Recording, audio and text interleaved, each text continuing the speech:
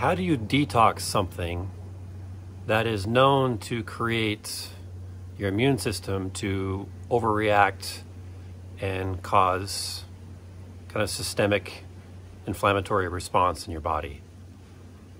That to me is the wrong question, but many people are asking me, how do I detox from something that, gets put into me and causes an inflammatory response? And it's not really a detoxification reaction. A detoxification reaction is something completely different. Detoxification means the ability to break something down and eliminate it from your body. So, for example, formaldehyde gets broken down by chlorine, and then you pee out the components. Chlorine, same thing. You can break it down and pee it out. Arsenic, you can break it down and pee it out. So that is detoxification. Alcohol, same thing. But if you are getting something put into your body that isn't really detoxifiable, then what do? Well, you have to support a healthy inflammatory response. And how do you do that? You have to first understand what the mechanisms are which contributed to this response in the first place. If you're putting something in your body which is known to contribute to your immune system to work at a very highly excitatory level, then you need to work on calming that down, and a big one is vitamin D. And right now the sun is out, it's waning in some areas. Use the app D-Minder. But if your vitamin D levels are not where they need to be, vitamin D is extremely important to help modulate a healthy immune response. I don't care what some of these people are saying on Instagram. I mean, there's people out there giving all sorts of ridiculous information. I think just trying to garner attention by being counter to what all the research is saying or what all these other health professionals are saying about the importance of vitamin D in the immune system. And they're saying how toxic vitamin D is because it's a hormone. Well, that's just nonsense.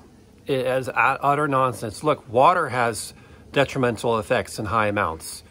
Protein has detrimental effects in high amounts. Glutathione, detrimental effects in high amounts. Vitamin D, same thing. We're not talking about you going out and poisoning yourself with vitamin D. We're talking about you going out and supporting an optimal level for you for vitamin D. Some people need to supplement vitamin D? 100%, especially if you work indoors, you're out of the sun, maybe you get sun reactivity and you get itchy or rashes from the sun. That's becoming more common these days. Office jobs are prevalent. And quarantining people, I mean, that's just dropping their vitamin D levels even more. So vitamin D is a very, very important thing for people to using to support their immune system and to balance it. So that's number one. So if your immune system is, you're taking something that you have to, and you're concerned that your immune system is going to overreact, you question, do I really have to take this thing? Or, if you do, or you choose to, then, you got to support your immune system. So vitamin D would be a big one. Another one is to get your BMI down. If your body mass index is higher, meaning that you're overweight by a significant amount, then you need to do everything you can to lose weight. And I'm not talking about just losing weight by, starving yourself. I'm talking about losing weight by exercising and choosing the right foods. A lot of people drink their calories. So if you are drinking Starbucks or sodas or teas or Arizonas or whatever they are, stop drinking things that have calories in them. Change to water. This can be a big one. So you got to drop the BMI, because body mass index is, if it's higher, or your weight is higher, that is very, very pro-inflammatory. You got to lose weight. Snacking frequently throughout the day. Every time you snack, you drive your insulin levels up. Every time you drive your insulin levels up to, suck in that sugar and the fuel that you've consumed into your cells, that insulin is driving an inflammatory response. So you got to minimize how many times your insulin goes throughout the day. That's why some people are doing one meal a day or OMAD. That's why some people are doing intermittent fasting or time-restricted feeding. Eating window maybe from 11 to 6 throughout the day. So maybe you eat from 11 to 6, but I'm not saying you eat at 11 and 1 and 3 and 4 and 6. I'm saying, you know, eat at 11, then maybe eat at 3, and then maybe eat at 6, or maybe you eat at 11 and 6. So, and if you're struggling with, you're always hungry, then you're not what's called metabolically flexible. So you got to be listening to things, you know, to folks like Mike Mutzel or Dr. Paul Saladino on Instagram and on YouTube to learn about how to become more metabolically flexible. It's very, very important. Metabolically flexible means that you can go throughout the day pretty easily without having moments of hangry where you're hungry and irritable, and you're good. And if you only gravitate towards carbohydrates because that's the only fuel you can burn, that's very, very pro-inflammatory. And you've got to stop that. And it's not easy. I'm not saying it's easy, but the best thing is to do is to move, not exercise too hard. Take supplements like acetyl L-carnitine, which is this one. You take this one in the morning. So you take 1 or 2 of these in the morning upon waking.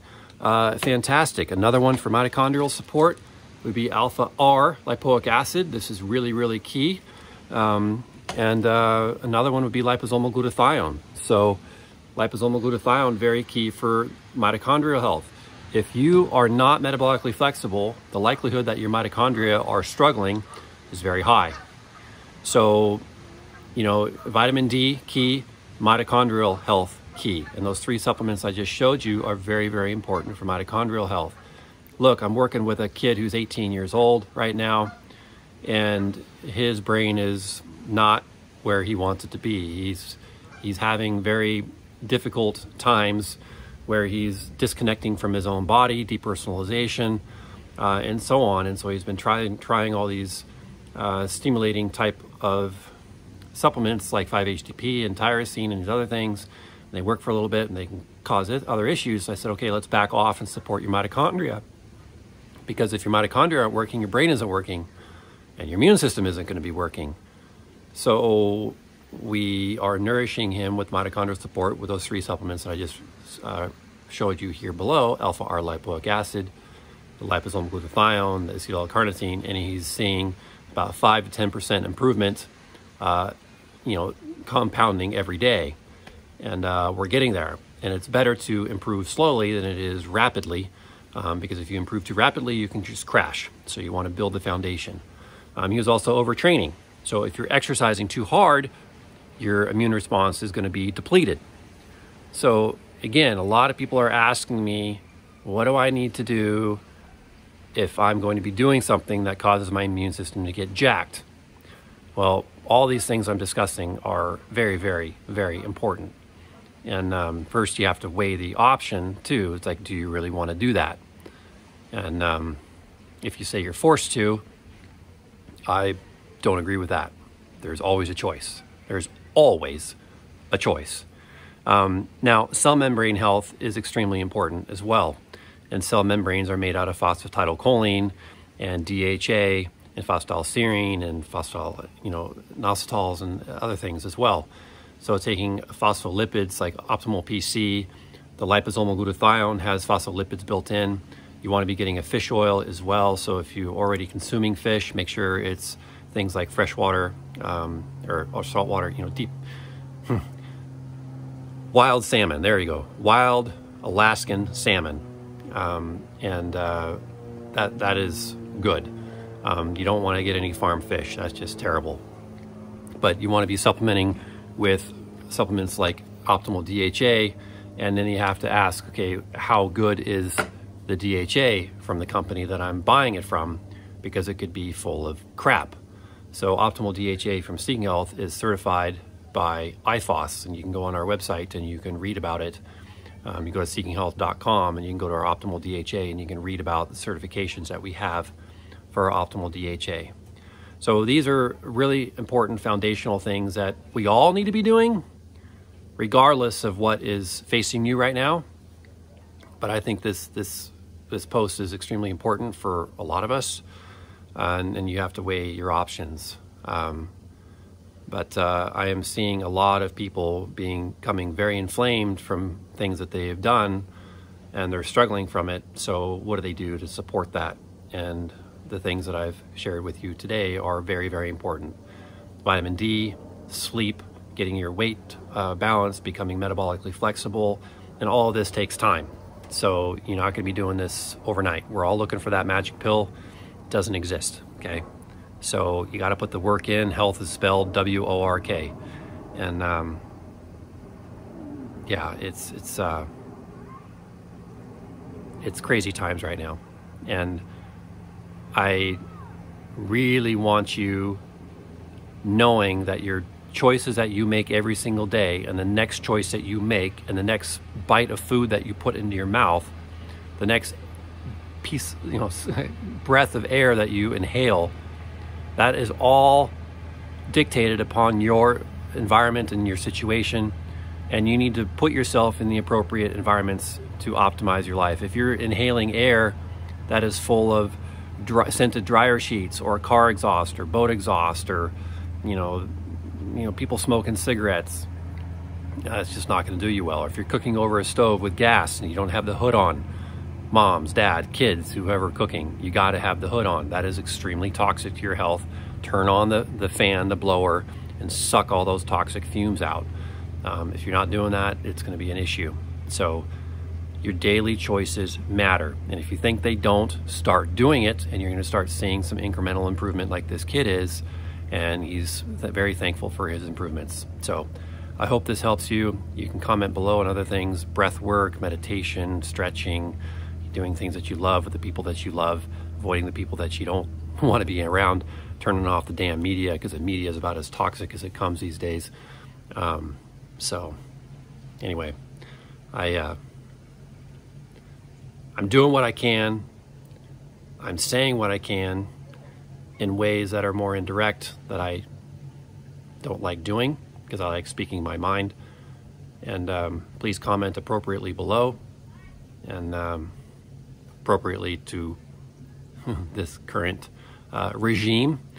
And I've got your back as much as I can. All right, take care.